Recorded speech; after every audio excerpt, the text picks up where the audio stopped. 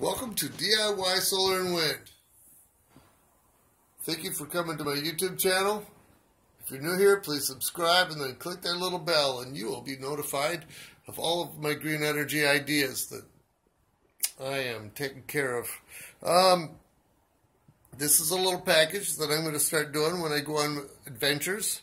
And this is a 10-watt solar panel. I have 26 solar panels.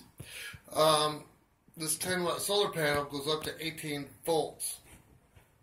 And I can charge my phone when I'm gone. I just put that on my backpack, I guess. So, this Kamashi I got from Amazon. It's got 3 ports. 2 are USB. I don't know what the other one is. And right here by my, right over here, that you can barely see, is a button. You press that button, and that'll start charging your device. Now, this is 10 watt, 18 volts.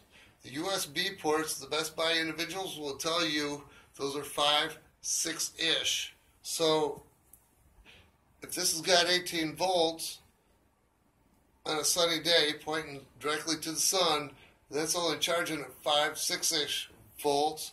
I decided I was going to go one step further. I have 2 devices here, so I can plug my solar panel into here. I got the cigarette lighter adapter and 2 USBs. And over here I have 2 more USBs. So I can plug 2 USBs into that and 1 into that for the phone. And there's your 18 volts-ish. So if you want to see a lot more,